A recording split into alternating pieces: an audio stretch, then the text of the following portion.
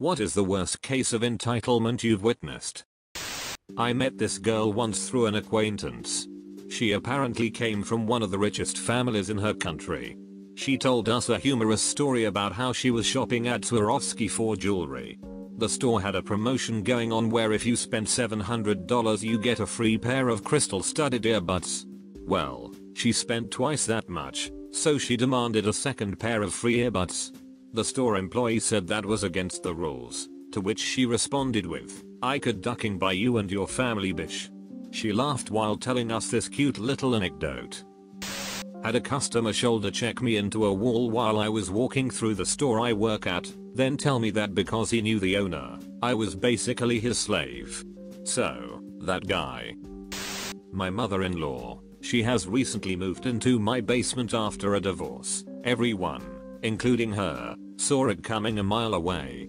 She is in her 40s and has spent her entire life working as a waitress part-time. You would think a person in this scenario would have developed some inkling of work ethic in her lifetime, but no. She says she can't keep working as a waitress because her feet hurt from standing all day. That's fine. She's getting old, whatever. She just sits there moping all day long because she can't find a job. Has she been looking for a job? Nope. I found the perfect job for her though. Non-technical call center job, where you sit on your ass all day, only requires a GED, and it even pays well. They just opened, so they have over 1,500 positions available. I even handed her the application. Her response was, "Well, aren't you going to fill it out for me? I've never filled out a job application before." "Oh, it says here I'll have to work mornings." No, I'm not going to wake up before 9, and I don't want a job where I have to be there before noon. Which goes on and on until she starts attacking me for trying to control her life, and demands that we show sympathy for her, because her life is a complete train wreck. She has zero bills, a free place to live, with all the food she can eat, doesn't lift a ducking finger to help out around the house, doesn't even clean up after herself. She won't watch the kids for us unless we offer to pay her, and even then she just sits them in front of the TV with a dinner of Cheetos and soda. Then she blames us for forcing her to move in with us, when really we were just showing her sympathy by trying to help get her life on track. To show her thanks for everything we've done, she bitches, moans, and tries manipulating my wife and I into doing things for her. It's like living with a ducking 14-year-old brat. Then she blames us for forcing her to move in with us. This is when you kick her out. "Oh, I'm sorry, I didn't realize living here was an inconvenience. Here's the door." I had the parent of a college student tell me it was my responsibility to see to it that her little snowflake passed my class, and that if he failed, it was my fault. Me, no, it's your little snowflake's fault he failed my class. He does not attend, has not gotten higher than a 40 on any test, has never turned in a paper, and didn't bother with the extra credit. Mother, that's not what he says. Me, consider that I am a professional with absolutely no reason to lie about your little snowflake. Now consider that he has plenty of reason to lie to you. She told me I had to pass him because she was paying for his education. I sent her to my dean. Snowflake did not return to the university, having passed none of his first semester's classes. I manage one of the last few small family-owned restaurants in New York City. Most of our customers are hipster types who somehow think it's cool to dine at this hidden and quirky little restaurant that doesn't advertise itself with big neon letters. Anyways, we had a couple about a month ago who pushed things just a little further by declaring, "Can we have the bill please? And don't forget to give us a big discount because we're on a first name basis with your boss." They got no discount. My gay uncle has no children, so when he dies his fortune is to be divided among his 8 nieces and nephews. However, one of his nephews, my cousin, is also gay, and so strongly feels he should have everything left to him, his house, car, money, etc. Solely because he is gay as well. He is the most entitled brat I've ever come across. Following that logic, I should get the fortune since I am also an uncle. Honestly, the baby boomer generation. Their parents survived the Depression and then fought in World War II. When they got back from the war, they taxed themselves and built a really strong middle class. and their kids crapped the beds. They were one of the first generations whose parents could afford to send them to college, graduating to a booming economy, where an undergrad degree meant you could probably get a job at a company for life with benefits, afford a home, 2 cars and 2 weeks vacation every year. But when they came into power politically and socially, they became greedy, taking all the opportunities they were given for granted, and not seeing the enormous wealth handed to them on a brass platter. Instead, when they had kids, they spoiled them with toys and speeches about how their kids were better than burger flippers at McDonald's. They taught their children the importance of material objects and status symbols instead of hard work, then slandered them as entitled for acting as they were raised. They look at Gen X and Y and millennials or whatever crappy buzzword is vogue, and call them entitled and lazy. Meanwhile, they're slashing benefits, denigrating the same unions that kept their parents employed. Granted, some union power has gotten way out of hand, and begrudge the poor a living wage and the help they need to get out of poverty, because they believe the lie that they lifted themselves up by their bootstraps, completely forgetting all the help they got from their own parents. Anytime I hear entitlement, I think of the opportunity squandered by the middle class baby boomers, and their blindness to the entitlements they got from their parents. My stepsister used to smash her old cell phones in front of my stepdad and demand a new one. She always got a new one. My sister, who was my eldest sibling, would run away from home at 14 years old if she didn't get the $90 jeans that she wanted. My parents, being the classic enablers that they are, would cave, and as a result of these behaviors, they can now look forward to taking care of her and her kids for the rest of their lives. You think that is enabling? At 15, my school friend ran away from home for a week. He wasn't in school and no one knew where he was. He had moved in with his 34-year-old boyfriend.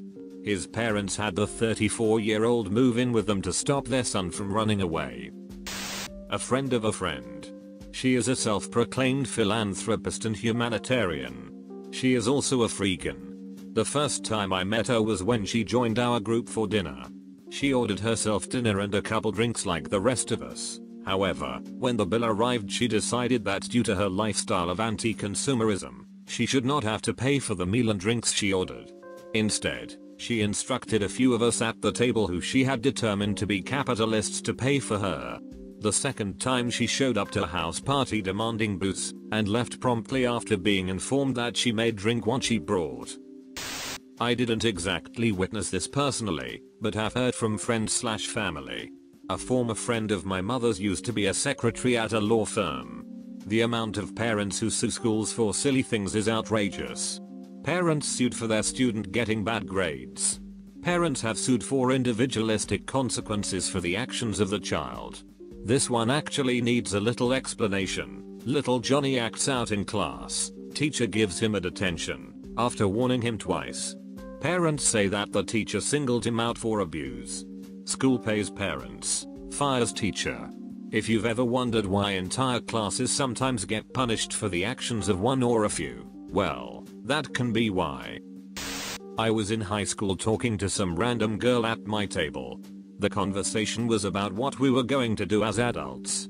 She said that she had decided that she was going to make $150,000 because that's what both her parents make, and it sounded reasonable to her.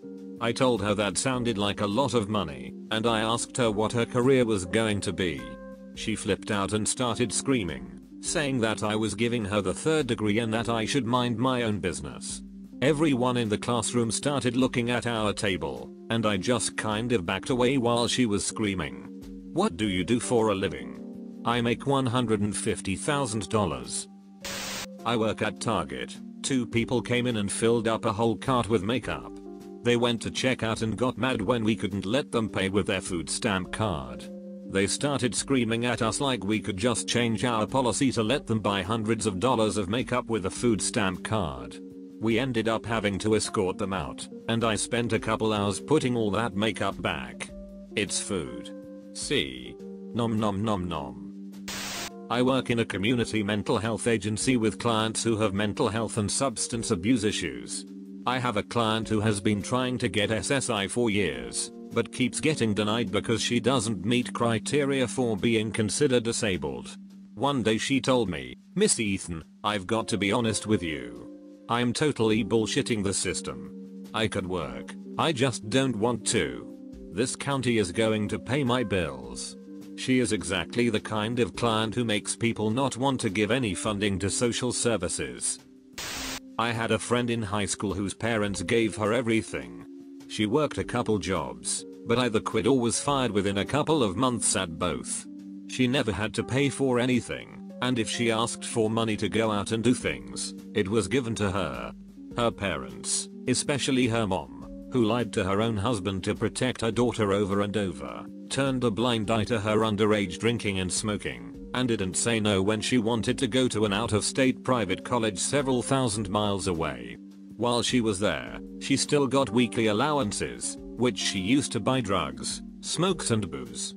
She failed out of 4 straight semesters, wasting $20,000 to $30,000 of her parents' money each semester, before they finally gave up on her and forced her to come home. She went to another year of community college before failing out of that too. Now she hangs around the house all day, applying for menial jobs and getting turned down, because she fails all the drug tests. She does nothing but play video games, smoke like a chimney, get drunk, and complain that her parents don't support her, all while the rest of us have stable jobs and our own places. I know the urge to protect your children and give them everything is strong, but never making them work for a single thing does not build responsible adults. Just whiny mooches who don't realize no one is about to hand them the whole world just because they exist. For me it was when I lived with roommates who refused to pay rent. I had a fairly good paying job. I was waiting tables at the time and making really good money. They decided that it was my job to pay for everything for them. Rent, food, pot, etc. Simply because I could afford it. They had watched too many episodes of the show Friends, and thought that since Chandler paid for Joey all the time, that I should have to pay for them. They came up with every excuse in the book for not getting a job. They would fill out maybe 1 or 2 job applications a week, maybe that, on a good productive week. When I finally kicked them out, they said I was a horrible friend for not paying for them, and took it way too personally. They then sent me many harassful emails saying that I should have sold my car to support them, or should have bought cheaper cigarettes, and to budget better so I could afford taking care of them. Stupid entitled shit like that. I only sent them one email back. It simply said, "I have the money to support you, I just don't want to." They then sent me many abusive emails telling me that I was a horrible friend for not paying for them. They also vandalized my car and let the air out of my tires. They even said that my kicking them out wasn't legal since they were on the lease when I kicked them out. My response was that since they were on the lease they were legally required to pay rent, which they didn't for 6 months. They threatened to take me to court for kicking them out, and wrote me emails saying that they were going to talk to a lawyer and sue me. I never heard from any lawyers, ever. They were spoiled brats that just expected everything for doing jack shit. I'm sorry, get a ducking job and stop expecting people to take care of you. I'm your friend, not your ATM machine.